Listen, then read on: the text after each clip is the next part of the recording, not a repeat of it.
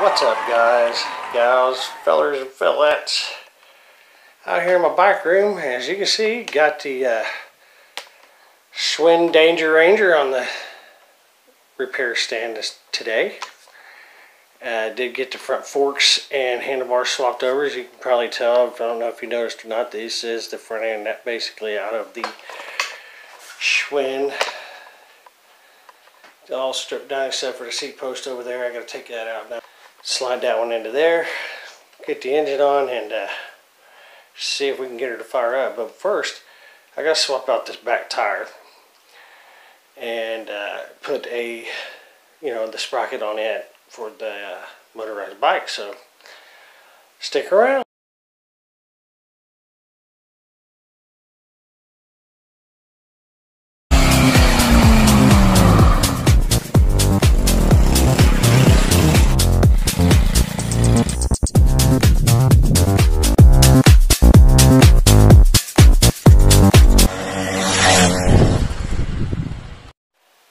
Now the wheel set I'll be using for this bike, well, at least the rear anyway, the front tire I'll be keeping as a reserve, are on this one of James's frames I've got storing over here for him. But so I'm going to go ahead and take this back wheel off and get the sprocket on it and get the bearings greased in it.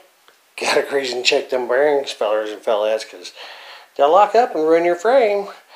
Anyway.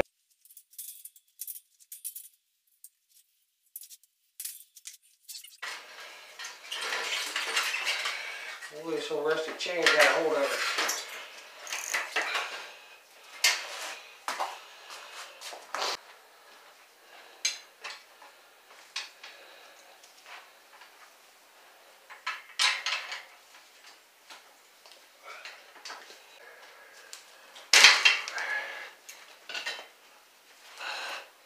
Okay, this is the rear wheel that I'll be using on this bike. It is a Schwinn rim and tire, actually. Check them out. White letter Schwinn right there, she says, fellers and fellettes. Anyways, no, I believe that's a sun rim. Yeah, it's a good rim. So what we're going to do, not missing a single tooth either. She got all of her teeth. And we're going to open this up. I can kind of tell that feels a little dry to me. I'm going to open that up, squirt her full of grease juice, and put her back, tighten her back down, and then we'll get the sprocket off. 17.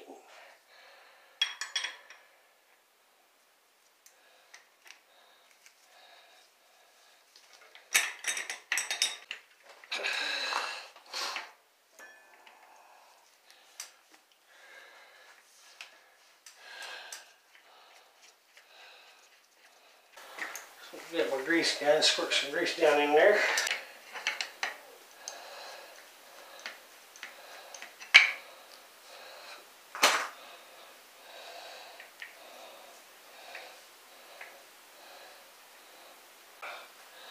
Yeah, if you ever wondered how much grease to put in there, just go ahead and put all of it in there.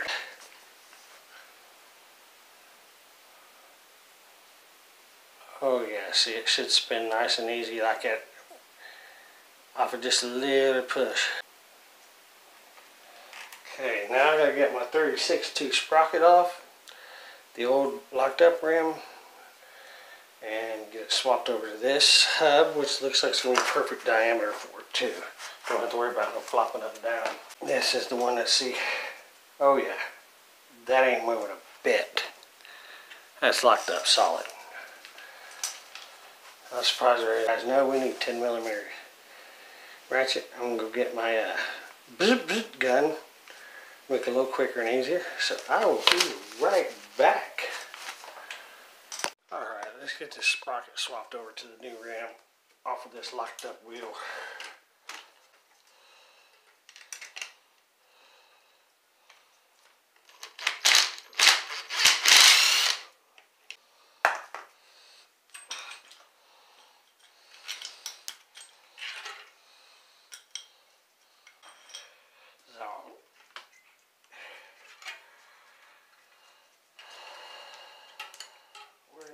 split.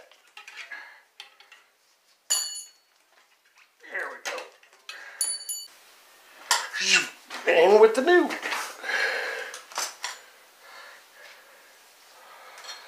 A lot of fellers don't like these rag joints, they call them in the bike world, but you know, as long as you keep them tight, the bolts tight, you won't have no problem. I haven't. I mean, you're going to twist and stretch on spokes whether you have a hub sprocket or not. That hub is still, you know, the hub is, the spokes are what's connected to the hub here, fellers and fellettes. How's that not going to torque on your spokes? No matter how you connect that sprocket to your spokes, it's going to torque on them. So, tried and true way, here you go. No slippage like you get from some of those adapters. Okay, and here we are on the second day on this project. And I've got the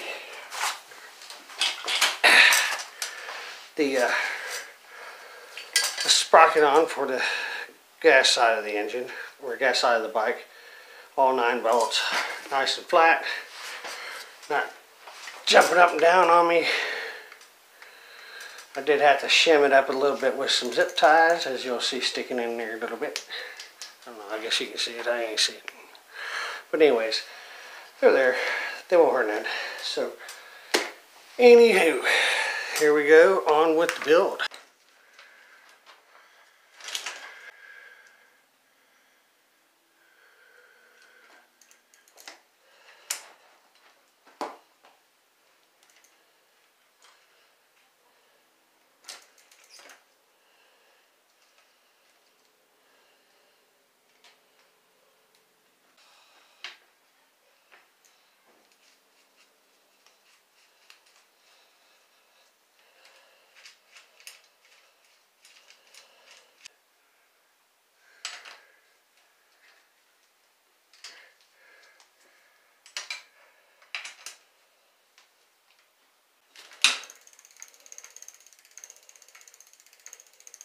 Sprocket looks to be running true. Boy, those are good bearings, guys. Look at that. Them bearings are greased pretty good. Set really good. No side-to-side flop going on. So, starting to look like a bike now, guys. Pretty good looking bike, I think. Oh, the sun's kind of messing with my lighting a little bit. Let's get that C post off of there. Make it look right.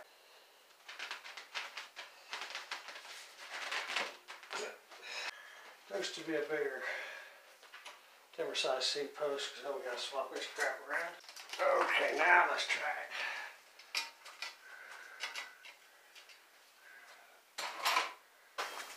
it. Now, let's figure out what controls we want and what we don't want on this bike. So we know we want a throttle cable, so that's staying. I don't know, I think I'm going to get rid of the gears. I've never used them on a motorized bike. I don't really have much use for them on a motorized bike. So this is what we got so far. She's starting to shape and ship up. Oh yeah. The Schwinn Danger Ranger coming to life. So I want to get rid of some of these extra pieces right here. I don't need these. Take them off every one of my motorized bikes so far, so I'm going to go ahead and get rid of those. I was going to clean this motor up, but you know what? Nah.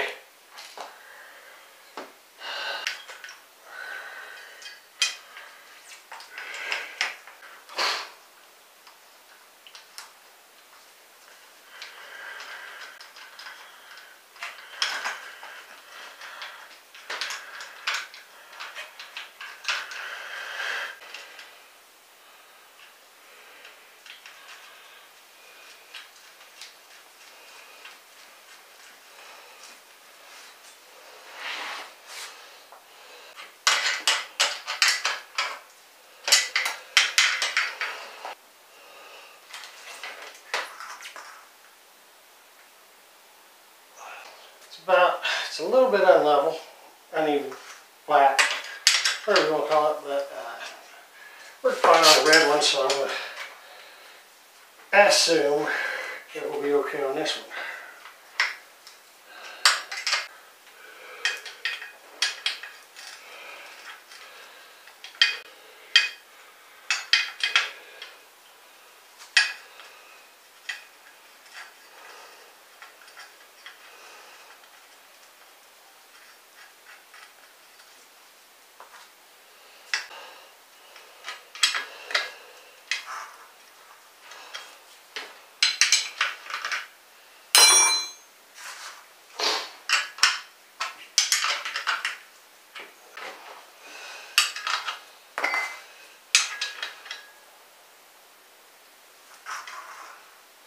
So what kind of chain alignment we got going on here?